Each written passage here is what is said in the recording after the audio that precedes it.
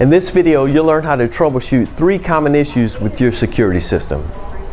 The first one we'll go over is your FC notification on your keypad.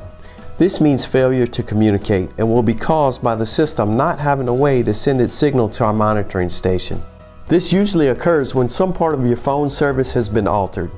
This could be changing phone providers, eliminating landlines, or moving a phone provider's modem and not resetting it or not reconnecting it correctly. If this error appears on your keypad, call our monitoring station immediately to test the system. This means your system is not reporting to our monitoring station. The second one we'll review is the no AC notification. This appears when power to the system has been interrupted, such as the transformer to the system being unplugged, a faulty receptacle, or you may have thrown a breaker in your breaker box. You should check your transformer, which in most homes is located in the attic near the air handler. Make sure the transformer is still plugged in, and if it is, touch the top of it to be sure it's warm. If it's cold, there is a problem with the transformer. In this case, you can call our monitoring station and request service for the system.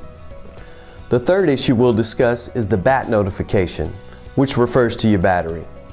This indicates that there's a low battery somewhere on the system. This could be the main control panel or one of your wireless devices.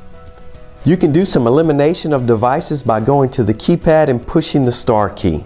This will give you the zone of the particular device that has the low battery. If you cannot determine which battery is low, you can call our monitoring station and they can tell you which one you need to replace. However, most times you'll get a call from our monitoring station before you notice the low battery indicator. If you have any questions about any of these issues, you can call our monitoring station at any time at area code 225-927-5535.